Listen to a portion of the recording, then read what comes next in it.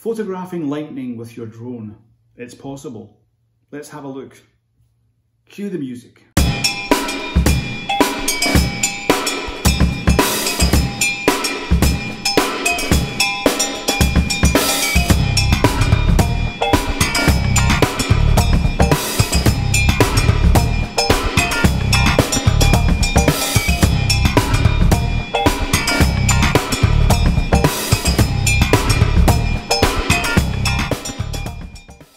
Hi guys, it's Stephen from the Flyby Guys. How are you all doing?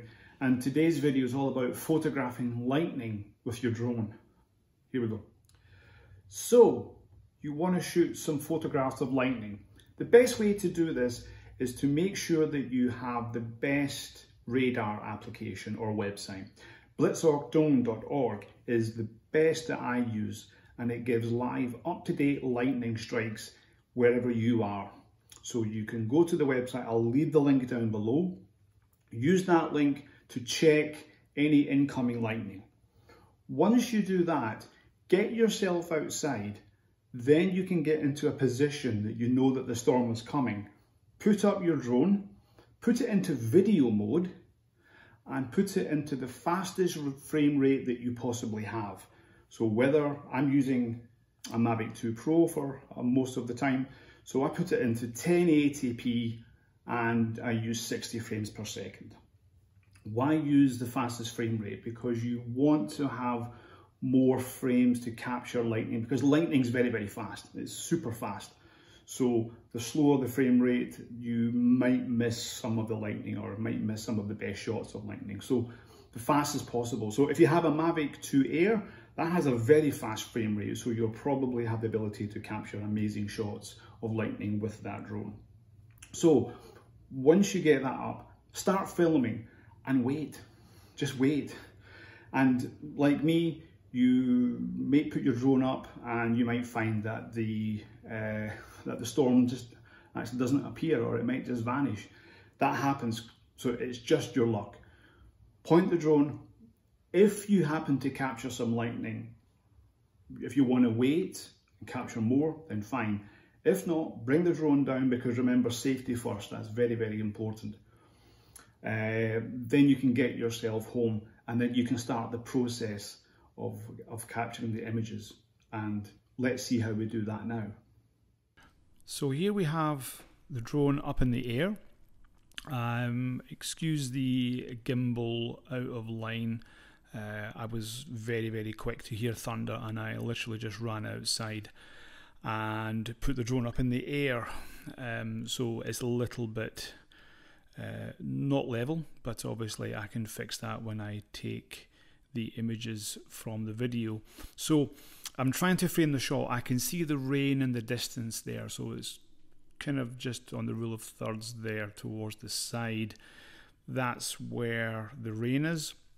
And just waiting now, just literally waiting. So trying to fix the exposure a little bit as well, trying to get balance, because when I take this image, it will be JPEG. I won't be, obviously I won't get raw, so I'm going to be limited to what I do. So literally now I just wait, and then there you are. So okay, that was the only lightning there was, so I wasn't able to get any more. So let's look at the process to see how we get the image from this. This is the application I use for video editing, and this is LumaFusion. So I've imported the drone video of capturing the lightning into LumaFusion, and now I'm just searching for the lightning, and this is around the 1 minute mark. I usually take note when lightning happens, because it can be quite hard to find. So I did note that it was 1 minute. So at 1 minute, you'll see here that I have found the lightning. And once you find the frame, which might be quite difficult because of the frame rate, so you might find that it won't be. So there you can see right there, and there you can see one of the frames. So once you capture that one part of the image, which is this one, you can then go and capture a snapshot of that image So whatever application you're using, if you grab a screenshot or whatever, but remember it will be JPEG.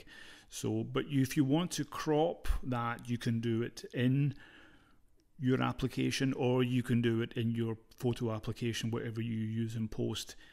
Again, this is something which I can go in and manipulate the image if I want to straighten it, if I want to, maybe even crop in or something.